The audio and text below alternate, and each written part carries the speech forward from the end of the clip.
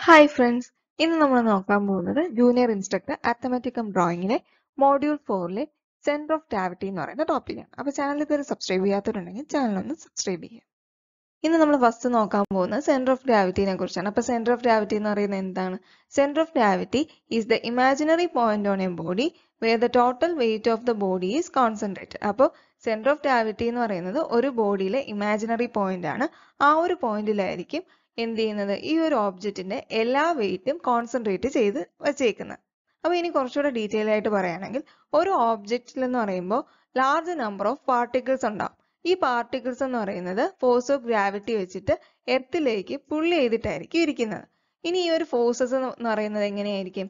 Equal ആയിരിക്കും, പാരലലും ആയിരിക്കും, പിന്നെ അതെന്ന് പറയുന്നത് സെയിം ഡയറക്ഷനിലായിരിക്കും ആക്ട് ചെയ്യുന്നത്. അപ്പോൾ ഈ ഒരു ഫോഴ്സിന്റെ റിസൾട്ടന്റ് എന്ന് പറയുന്നത് ഒരു പർട്ടിക്കുലർ പോയിന്റ് ജിയിലായിരിക്കും ആക്ട് ചെയ്യുന്നത്. ഈ ഒരു ഫിക്സ്ഡ് പോയിന്റ് ജിനെയാണ് നമ്മൾ എന്തെന്ന് പറയുന്നത്? സെന്റർ ഓഫ് ഗ്രാവിറ്റി എന്ന് പറയുന്നത്. നെക്സ്റ്റ് നമ്മൾ നോക്കാൻ പോകുന്നത് different ഷേപ്സിന്റെ centre of gravity എവിടെയാണെന്നാണ്. First നമ്മൾ നോക്കാൻ പോകുന്നത് സർക്കിളിന്റെയാണ്. അപ്പോൾ സർക്കിളിന്റെ സെന്റർ ഓഫ് ഗ്രാവിറ്റി എന്ന് പറയുമ്പോൾ ആ ഒരു സർക്കിളിന്റെ സെന്റർ പോയിന്റിലായിരിക്കും ഇരിക്കുന്നത്. ഇനി അടുത്ത സ്ക്വയർ, റെക്ടാങ്കിൾ, പാരലോഗ്രാം ഇതിന്റെയൊക്കെ കേസിലാണെന്നുണ്ടെങ്കിൽ അതിൽ ഡയഗണൽസ് മീറ്റ് ചെയ്യുന്ന ആ ഒരു പോയിന്റിലായിരിക്കും ഈ ഒരു സ്ക്വയറിന്റെ, റെക്ടാങ്കിളിന്റെ അല്ലെങ്കിൽ പാരലോഗ്രാമിന്റെ ഒക്കെ സെന്റർ ഓഫ് ഗ്രാവിറ്റി എന്ന് പറയുന്നത്. അല്ലെങ്കിൽ നമുക്ക് എങ്ങനെ പറയാം, അതിന്റെ ലെങ്തിന്റെയും വിഡ്ത്തിന്റെയും മിഡ് പോയിന്റിലായിരിക്കും അതിന്റെ സെന്റർ ഓഫ് ഗ്രാവിറ്റി എന്ന് പറയുന്നത്. നെക്സ്റ്റ് നമ്മൾ നോക്കാൻ പോകുന്നത് ട്രയാങ്കിളുടെ സെന്റർ ഓഫ് ഗ്രാവിറ്റി ആണ്. അപ്പോൾ ട്രയാങ്കിളുടെ സെന്റർ ഓഫ് ഗ്രാവിറ്റി എന്ന് പറയുന്നത് ആ ഒരു ട്രയാങ്കിളിന്റെ മീഡിയൻസ് മീറ്റ് ചെയ്യുന്ന ആ ഒരു പോയിന്റിലായിരിക്കും ട്രയാങ്കിളുടെ സെന്റർ ഓഫ് ഗ്രാവിറ്റി എന്ന് പറയുന്നത്. അല്ലെങ്കിൽ ആ ഒരു ട്രയാങ്കിളിന്റെ ബേസിൽ നിന്ന് h/3 ഡിസ്റ്റൻസിലായിരിക്കും അതിന്റെ സെന്റർ ഓഫ് ഗ്രാവിറ്റി വരുന്നത്. ഇനി അടുത്ത് നമ്മൾ നോക്കാൻ പോകുന്നത് സെമി സർക്കിളിന്റെ കേസാണ്. അപ്പോൾ സെമി സർക്കിളിന്റെ കേസ് പറയുകയാണെങ്കിൽ ആ ഒരു സെമി സർക്കിളിന്റെ ബേസിൽ നിന്ന് 4r/3π ഡിസ്റ്റൻസിലായിരിക്കും സെമി സർക്കിളിന്റെ സെന്റർ ഓഫ് ഗ്രാവിറ്റി വരുന്നത്. നെക്സ്റ്റ് നമ്മൾ നോക്കാൻ പോകുന്നത് റൈറ്റ് സർക്കുലർ കോണിന്റെ സെന്റർ ഓഫ് ഗ്രാവിറ്റി ഇക്വേഷൻ ആണ്. അപ്പോൾ റൈറ്റ് സർക്കുലർ കോണിന്റെ കേസ് എടുക്കുകയാണെങ്കിൽ ആ ഒരു കോണിന്റെ ബേസിൽ നിന്ന് h/4 ഡിസ്റ്റൻസിലായിരിക്കും അതിന്റെ സെന്റർ ഓഫ് ഗ്രാവിറ്റി വരുന്നത്. ഇനി അടുത്ത് നമ്മൾ നോക്കാൻ പോകുന്നത് ഹെമിസ്ഫിയറിന്റെ കേസാണ്. അപ്പോൾ ഹെമിസ്ഫിയറിന്റെ കേസ് നോക്കുകയാണെങ്കിൽ ആ ഒരു ഹെമിസ്ഫിയറിന്റെ ബേസിൽ നിന്ന് 3r/8 ഡിസ്റ്റൻസിലായിരിക്കും അതിന്റെ സെന്റർ ഓഫ് ഗ്രാവിറ്റി വരുന്നത്. നെക്സ്റ്റ് നമ്മൾ നോക്കാൻ പോകുന്നത് ട്രപ്പീസിയത്തിന്റെ കേസാണ്. അപ്പോൾ ട്രപ്പീസിയത്തിന്റെ കേസ് എടുക്കുകയാണെങ്കിൽ അതിൽ എ ബി എന്ന് പറയുന്നത് അതിൽ രണ്ട് പാരലൽ ആയിട്ടുള്ള സൈഡ്സ് ആണ്. ഈ രണ്ട് സൈഡ്സിന്റെ ഇടയ്ക്കുള്ള ഡിസ്റ്റൻസ് എന്ന് പറയുന്നത് h ആണ്. അപ്പോൾ ബേസ് ആണ് ഈ ഒരു ബി ആയിട്ട് വരുന്നത്. അങ്ങനെയാണെന്നുണ്ടെങ്കിൽ ഈ ഒരു centre of gravity of trapezium എന്ന് പറയുന്നത് എവിടെയായിരിക്കും? അതിന്റെ ബേസിൽ നിന്ന് h/3 ഇൻറ്റു 2a+3/a+b എന്ന് പറയുന്ന ഡിസ്റ്റൻസിലായിരിക്കും ഈ ഒരു ട്രപ്പീസിയത്തിന്റെ സെന്റർ ഓഫ് ഗ്രാവിറ്റി വരുന്നത്.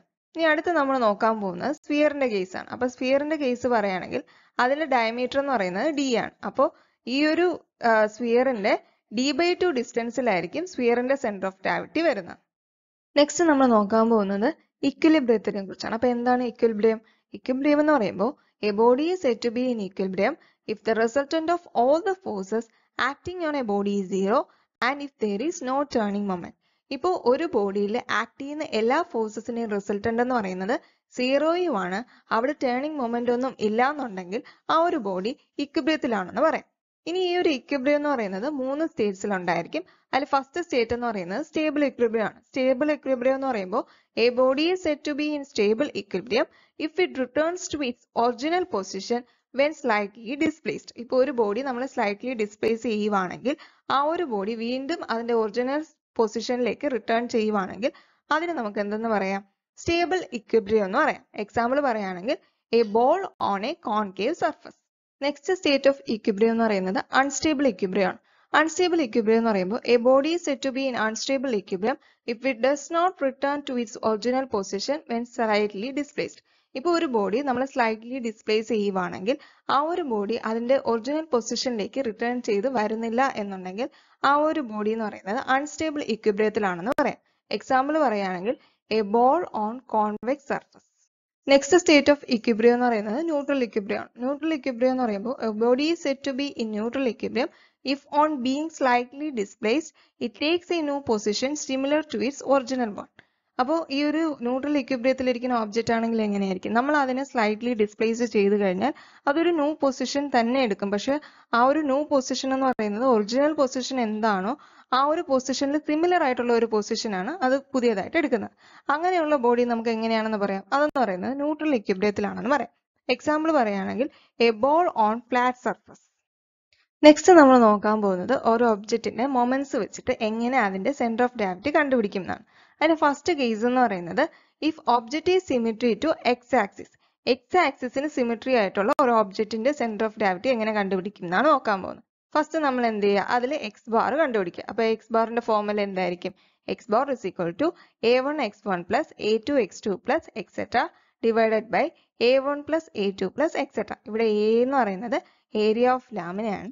x1 എന്ന് പറയുന്നത് ആ ഒരു ഫസ്റ്റ് ഓബ്ജക്റ്റിന്റെ ബേസിൽ നിന്നുള്ള സി ജി ഡിസ്റ്റൻസ് ആയിരിക്കും.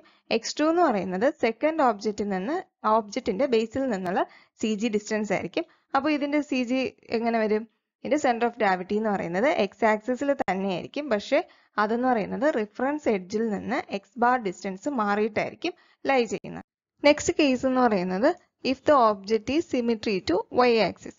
വൈ ആക്സിസിന് സിമിട്രിക്കൽ ആയിട്ടുള്ള ഒരു ഒബ്ജക്റ്റിനെയാണ് നമ്മൾ നോക്കാൻ പോകുന്നത്. അവിടെ നമ്മൾ എന്താണ് ചെയ്യേണ്ടത്? ഫസ്റ്റ് വൈ ബാർ കണ്ടുപിടിക്കുക. അപ്പോൾ വൈ ബാറിന്റെ ഇക്വേഷൻ എന്താണ്?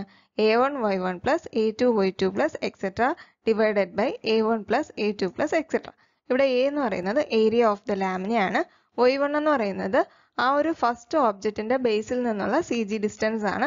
y2 എന്ന് പറയുന്നത് സെക്കൻഡ് ഓബ്ജക്റ്റിന്റെ ബേസിൽ നിന്നുള്ള സി ജി ഡിസ്റ്റൻസ് ആണ്. അപ്പൊ ഇതിൽ സെന്റർ ഓഫ് ഗ്രാവിറ്റി എവിടെയായിരിക്കും ലൈ ചെയ്യുന്നത്? വൈ ആക്സിസിൽ തന്നെയായിരിക്കും ലൈ ചെയ്യുന്നത്. പക്ഷെ അതിന്റെ ബേസിൽ നിന്ന് വൈ ബാർ ഡിസ്റ്റൻസ് മാറിയിട്ടായിരിക്കും അതിന്റെ സി ജി ഡിസ്റ്റൻസ് ലൈ ചെയ്യുന്നത്. നെക്സ്റ്റ് കേസ് എന്ന് പറയുന്നത് if the object is symmetrical to both X and Y axis. ഒരു ഒബ്ജക്റ്റിന്റെ എക്സ് ആക്സിസിനും വൈ ആക്സിസിനും സിമെട്രിക്കൽ ആയിട്ടുള്ള കേസ് ആണ് നമ്മൾ അടുത്ത് നോക്കാൻ പോകുന്നത്. അവിടെ എങ്ങനെയായിരിക്കും സെന്റർ ഓഫ് ഗ്രാവിറ്റി കണ്ടുപിടിക്കുക? അതെന്ന് പറയുന്നത് എക്സ് ആക്സിസും വൈ ആക്സിസും മീറ്റ് ചെയ്യുന്ന പോയിന്റിലായിരിക്കും അവിടെ സെന്റർ ഓഫ് ഗ്രാവിറ്റി വരുന്നത്. ഇനി അടുത്ത കേസ് എന്ന് പറയുന്നത് if the object is not symmetrical to both X and Y axis. ഇവിടെ എന്ന് പറഞ്ഞാൽ ഒബ്ജക്റ്റ് എന്ന് പറയുന്നത് എക്സ് ആക്സിസിനും വൈ ആക്സിസിനും സിമെട്രിക്കൽ അല്ല. അങ്ങനെയുള്ള കേസിൽ നമ്മൾ എന്ത് ചെയ്യും? ഫസ്റ്റ് നമ്മൾ എന്ത് ചെയ്യും? എക്സ് ബാറും വൈ ബാറും കണ്ടുപിടിക്കും. അതിനുശേഷമാണ് നമ്മൾ സെന്റർ ഓഫ് ഗ്രാവിറ്റി കണ്ടുപിടിക്കുന്നത്. അപ്പൊ അവിടെ എങ്ങനെയായിരിക്കും സെന്റർ ഓഫ് ഗ്രാവിറ്റി കണ്ടുപിടിക്കുക? എക്സ് ബാറും വൈ ബാറിന്റെ വാല്യൂസ് എവിടെയാണോ മീറ്റ് ചെയ്യുന്നത് ആ ഒരു പോയിന്റിലായിരിക്കും ഇവിടുത്തെ കേസിൽ സെന്റർ ഓഫ് ഗ്രാവിറ്റി വരുന്നത്. അപ്പോൾ ഇതോടെ ഇന്നത്തെ ക്ലാസ് കഴിഞ്ഞു. അപ്പോൾ ക്ലാസ് ഇഷ്ടമെങ്കിൽ ലൈക്ക് ചെയ്യുക, ഷെയർ ചെയ്യുക, സബ്സ്ക്രൈബ് ചെയ്യുക. താങ്ക്